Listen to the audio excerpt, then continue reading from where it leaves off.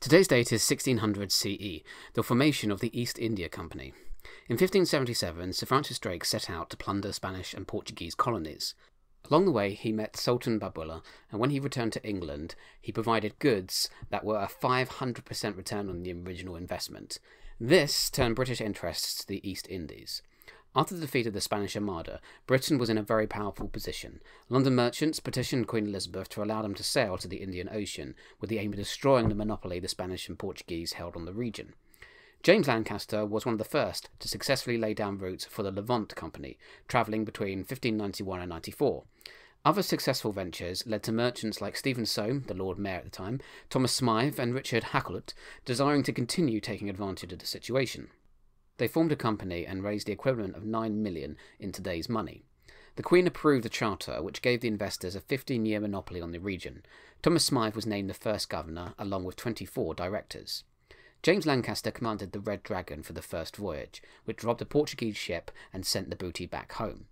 Their first foothold in India was in 1608, when ships started docking there, and the first factory was completed in 1613. Profits soared for the company, and they started acquiring many soldiers, reaching 300,000 at one point, which was twice the size of the British Army. Their own private army allowed them to conquer the Indian subcontinent. In 1757, after the Battle of Plassey, the company virtually ruled India. The company is partially responsible for reversing the global balance of trade.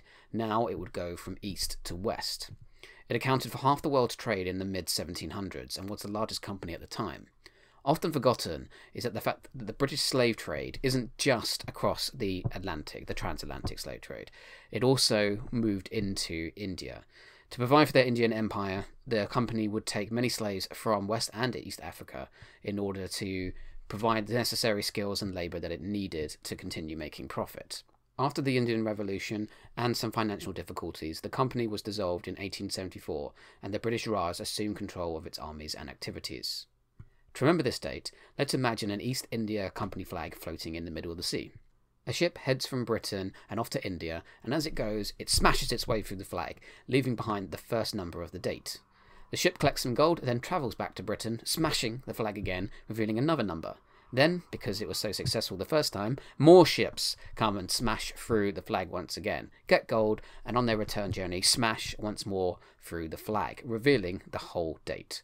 1600 CE, the founding of the East India Trading Company. Thanks for watching.